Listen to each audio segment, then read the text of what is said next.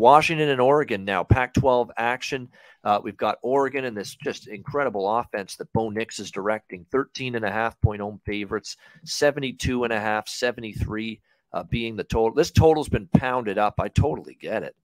How is Washington going to stop this offense? I mean, this is not even a very good Washington defense, especially of late, where we've seen the Huskies, give up big points. I mean, 39 to Arizona, 45 to Arizona State, 40 to UCLA. Every good offense has moved the ball. Plummer and Cal moved the ball against them. Hell, even Oregon State, with the backup quarterback, Gulbranson, moved the ball pretty decently against Washington. They're not going to. I mean, Oregon's getting into the 40s now. That's now during this 9-game win streak for Oregon, 8-game win streak for Oregon. They've hit the 40s in every game.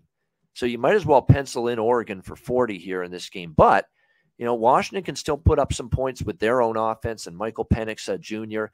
And Oregon's secondary is the one little chink in the armor with their defense. They're pretty good against the run, but against the pass, they're giving up 276 through the air, yards per game, 117 in the country. Pass defense is Oregon, and this is a pass-heavy offense for Kalen DeBoer and Washington with Penix. So I understand why the total opened in the mid-60s and got hammered up. It's in the low 70s now, and I think it's still climbing. Points, and more points is what I see here. What do you think, Connor?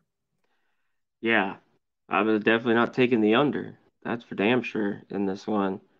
And Washington, they don't want to run it. An Oregon State game, I don't think they really ran it in the second half. They're just going to throw it 65 times. So's Oregon. But, Oregon's been getting these wins, Ian, and just covering the number. If you've been backing them by like a point, not last week, obviously, Colorado, but the weeks before that.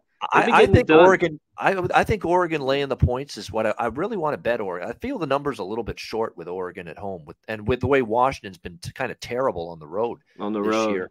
But at the same time, they've got Utah next week, Oregon, and that look ahead situation might temper my enthusiasm a little bit.